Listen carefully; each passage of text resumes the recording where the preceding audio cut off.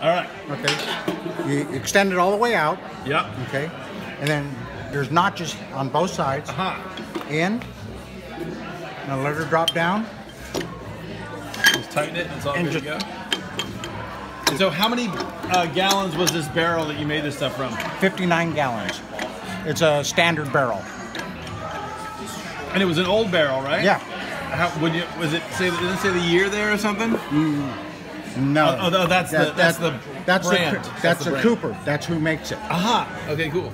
Every barrel has a Cooper mark. That's the company that makes the barrel. An oak, right? Yes. And do you know where the oak came from? Is it No. American or who knows? Don't know. All right, cool. A lot of times they'll have it marked. Usually it's French oak. You know, they like to be proud. Yes, very fancy. Yes. Very Yeah. fancy. All right, and how long did it take you to make this crazy work of art? Maybe a week. All right, cool. Yeah.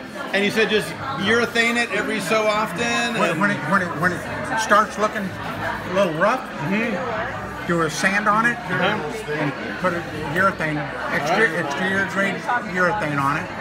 And as it gets older, the wood will start graying and look at mature and older. It's character.